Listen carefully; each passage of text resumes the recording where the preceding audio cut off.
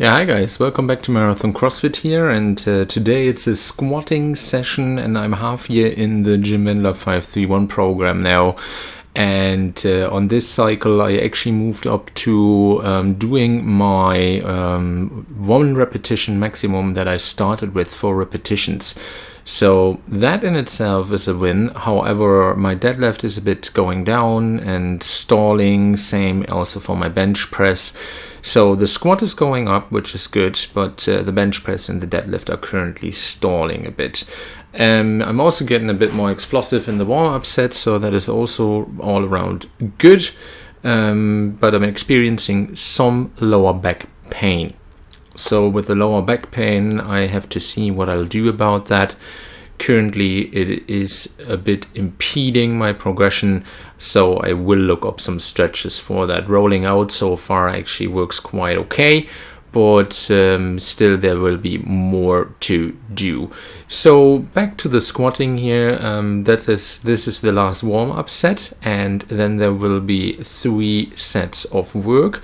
I still come off the ground with the right heel, so that is definitely not recommended. However, I didn't get around to stretching it in the way that it won't come off the ground anymore. I'm working on this, and it has been repeatedly pointed out on my channel, and guys keep pointing it out, you know, keeps me on my toes, like quite literally.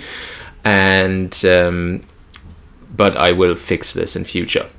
So here we have the second set, the second work set, and that is 119 kg or 262 pounds.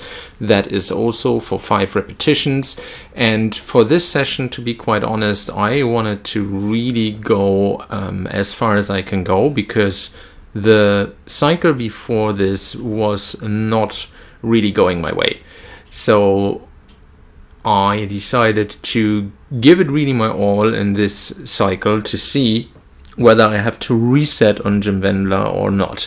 Now, a reset is done when you don't progress anymore. So then you recalculate your 1 repetition max and your 90% from it to really do a reset and basically do a deload so that you will progress again and get enough volume in.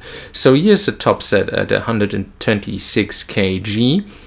And my aim was to do 3 triplets. Now that I didn't manage. So the first triplet you see here, and then I got out 2 doubles. So the first double will come just here. Then for the other one, I also took a bit of a pause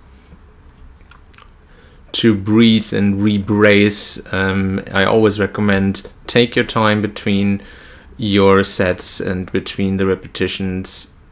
And here we have the double.